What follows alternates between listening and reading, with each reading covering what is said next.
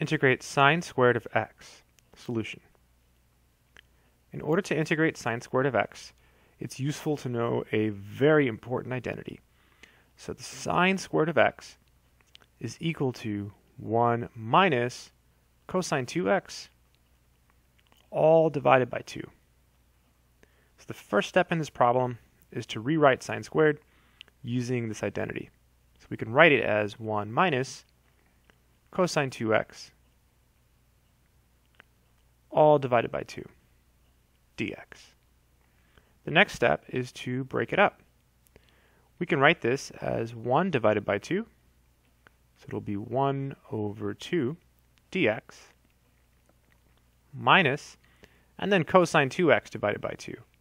So cosine 2x divided by 2, and then dx.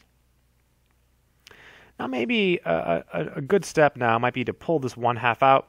Likewise, over here in the second integral, the 2, we can write that as 1/2 and also pull it out. So let's go ahead and do that. So we can write this as 1/2 times the integral of dx. It's really just 1 dx if you want to think of it that way. Minus 1/2, and then here we have cosine 2x dx. All right, so when you integrate this piece here, this 1, you're just going to get x, right? Because the derivative of x is 1. So here you just get 1/2 x. Now this integral here is actually really easy. Like if you wanted to do it, if you wanted to work it out, what you would do is you would let u equal to x, and then du is equal to 2 dx. Then you would divide both sides by 2 because there's no 2 there, right? So you want to make it match. So you get 1/2 du equals dx.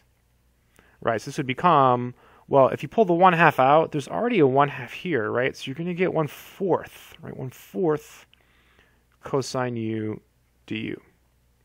And now it's a piece of cake, right? So now we end up with, let's see, 1/2 x minus 1/4, and then when you integrate cosine, you always ask yourself, what's a function whose derivative is cosine? Well, sine, right? So the integral of cosine is equal to sine.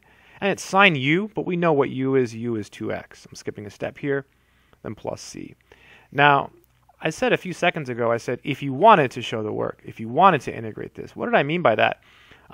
At this point, like when you're doing integrals like sine squared, you should be able to integrate this in your head. Watch this.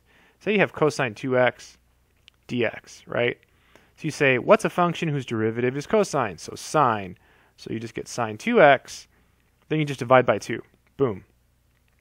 So if you had like cosine 4x dx, it'd be the same thing, except it'd be sine 4x, and then you just divide by 4, right? So you can always do that when it's a number times x. You can just divide by that number all day long. Super useful. I hope this video has made sense. That's it.